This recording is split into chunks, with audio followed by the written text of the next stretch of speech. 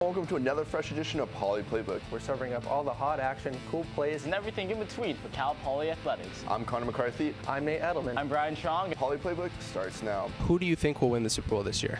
I think the Patriots are going to win. Hi, I'm Joe Schatz, and I'm here at Spanos Stadium. I'm Megan Healy here at Staples Center.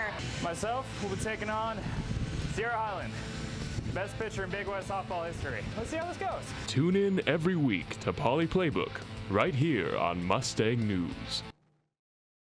Hello and welcome to another fresh edition of Poly Playbook. We're serving up all the hot action, cool plays, and everything in between for Cal Poly Athletics.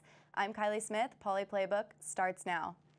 The girls volleyball team secures the Big West title for the second year in a row on senior night by sweeping Cal State Fullerton.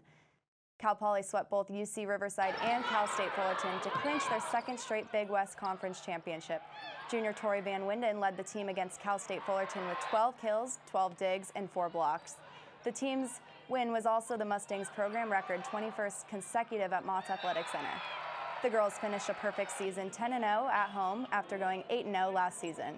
Cal Poly's back-to-back conference titles are the first since 2006 and the 5th overall in program history. Cal Poly finished regular season with a record of 25-2 overall and 15-1 in the Big West Conference play. The Mustangs will be making their 16th appearance in the NCAA tournament.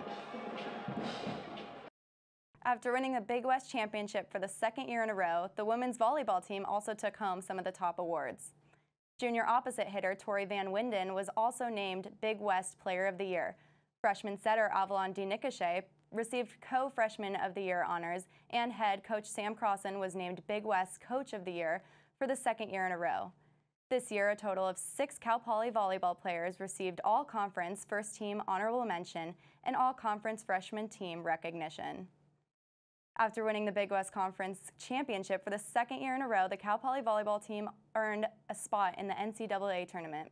The Mustangs earned their second straight appearance in the NCAA tournament on Sunday. The tournament field was announced and Cal Poly found out their opponent. Cal Poly was selected as number 2 seed in the USC Sub-Regional and will play the University of San Diego in the first round on Friday. If they win, they will play the winner of USC and Samford in the second round for a shot at the Sweet 16. Junior Tori Van Winden believes Cal Poly has a great opportunity to have a long run in the tournament.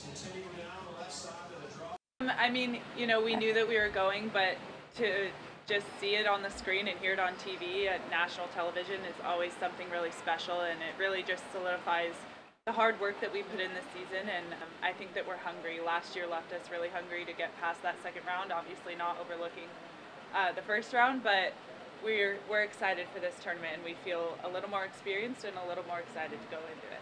I think that it would mean a ton, but it wouldn't mean everything. This team has their mind set on a national championship, and I think that was a mistake from last year, is that our goal was to just win those first 2 rounds, and that limits yourself. NCAA has had so many upsets this year with unranked opponents and top 10 opponents and all of these things, and being able to just kind of witness that and having a really geared in team to watching those matches has kind of made us have this epiphany that, like, it's really anyone's game at any point. And last Saturday was a record-breaking night for Cal Poly football as the Mustangs took on Southern Utah. Several Cal Poly seniors put on a show during Senior Day. The passing game showed up in a big way. Senior quarterback Khalil Jenkins threw a career-high 5 passing touchdowns, as well as a career-record 196 yards. Senior fullback Joe Protheroe wrote his name in the Cal Poly history books by becoming the all-time career-leading rusher at 4,871. Junior receiver J.J. Koski led the receivers with 109 yards, as well as 2 touchdowns. The Mustangs would go on to win a final score of 38-24. The team finished with their season with a 5-6 record and went 4-4 in the Big Sky Conference play. The Cal Poly men's basketball lost their first 2 games of the Portland Invitational before holding on to a 1-point lead for an overtime win. The team kicked off the tournament with a 54-42 loss to Texas State. At the end of the first half, Cal Poly led 23-16, but failed to produce on offense or defense throughout the second half. The Mustangs gave up 38 points while managing to only score 19. For the second game of the tournament, Cal Poly took on the University of Portland, and the second game looked a lot like the first. The Mustangs managed to control the first half of the game and went on into halftime leading 33-23, but gave up 49 points in the second half to lose the game 72-67. Cal Poly managed to change their fortunes in the third game, a 1-point overtime win against University of Southern California Upstate.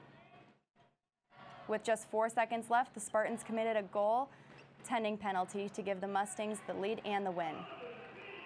The Cal Poly women's basketball team faced the Pepperdine Waves Saturday in Mott Athletic Center. The Mustangs rallied in the fourth quarter to cut Pepperdine's 15-point lead to a 7-point gap with just over 2 minutes left in the game. But Pepperdine held on, securing a 70-63 victory over the Mustangs. Senior Devin Stanbeck led the Mustangs in points for the game, scoring a total of 17 points. The Mustangs are 1-6 for the season and looking to pick up 2 more wins this week. They will continue a 4-game homestand this week, hosting Eastern Washington on Wednesday at 11 a.m. and St. Mary's on Saturday at 2 p.m. Mustangs Katie Izzo and Miranda Dashian competed in the women's 6K at the Cross Country National Championship meet last week. Izzo placed 82nd, while Dashian placed 112th against 255 other runners. Izzo finished with a time of 20 minutes and 58 seconds, and Dashian finished at 21 minutes and 9 seconds. Both the men and women's cross-country squads ranked in the top 45 of the National Cross Country Rating Index. The men's team finished number 39 out of 350 programs, while the women's ended the year number 45 out of 318 programs. Coming up this weekend, the Cal Poly volleyball team will take on the University of San Diego in the first round of the NCAA tournament. The teams will play at University of Southern California on Friday at 6 p.m. If Cal Poly wins, they will play again on Saturday at 7 p.m. The women's basketball team will play against St. Mary's in Mott Gym at 2 p.m. And the men's basketball team will travel to Fresno State to take on the Bulldogs on Saturday at noon. Well, that's all we have for Poly Playbook Sports Action this show. You can follow us on Instagram and Snapchat, or you can log in to mustangnews.net for continuous Cal Poly sports coverage. I'm Kylie Smith. Have a great rest of your week.